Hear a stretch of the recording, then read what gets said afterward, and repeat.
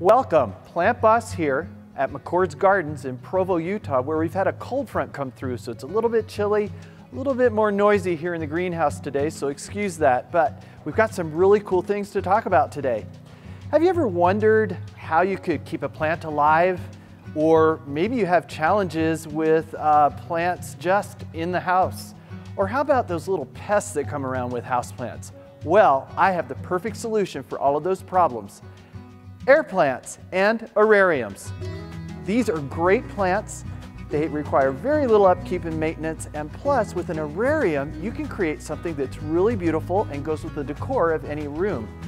Also, you can change that decor depending on what season it is, or if you change your room around. If you change the room, change the arrarium. If the holiday season is coming, spice it up a little bit in the arrarium for the holidays. Anyway, it will be great in your home.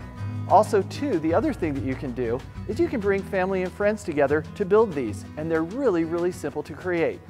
So, let's go.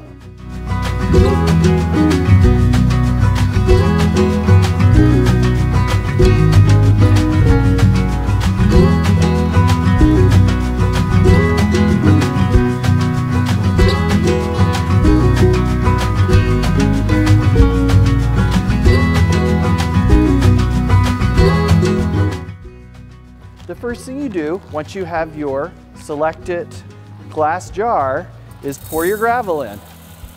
Now, I kind of am a natural sort of a guy, and so I like to keep arrariums that I make looking a little natural.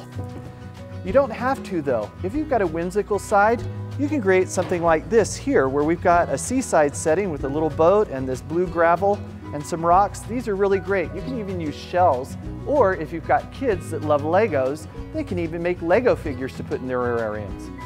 Once you have enough gravel, and I'm going to put a little bit more in here, into your glass jar or bowl, try to level it out, or if you'd like to create some mounds in there for some mountain effect or something like that, you go right ahead and do that.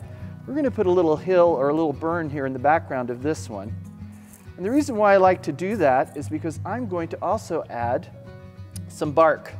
I love bark in arrariums because it adds another texture to the planting. And when we do that, my goal here is to create kind of a mountain landscape since we are in the heart of the Rockies. So I've got some bark there. I'm also going to add some rocks to mine. And these can be changed around if it doesn't quite meet your needs. And you'll see what I'm talking about in just a second. Again, I want to make this look very mountainous in here. I also have a black bear that I'm going to place in mine, just kind of as a central figure to focus on. Now finally, we're going to add our air plants. I'm going to put some in the back, and it doesn't matter if the air plants stick out of the top of the arrarium a little bit. That just adds some additional interest to the planting.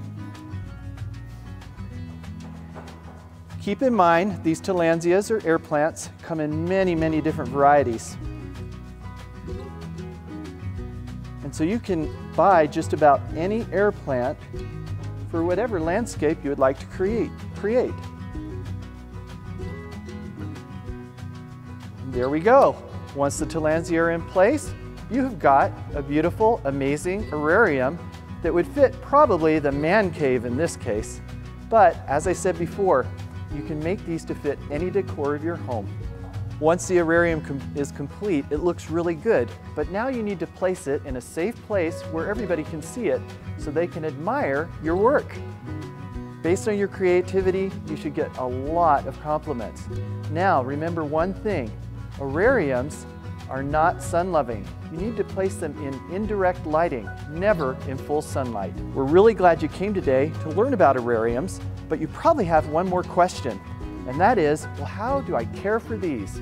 That's the greatest thing. As I said before, arrariums are very, very easy to take care of because once a week, you just need to pull your tillandsia out, fill a bowl with distilled water, and then submerge the air plants or tillandsia in that water for approximately 20 minutes.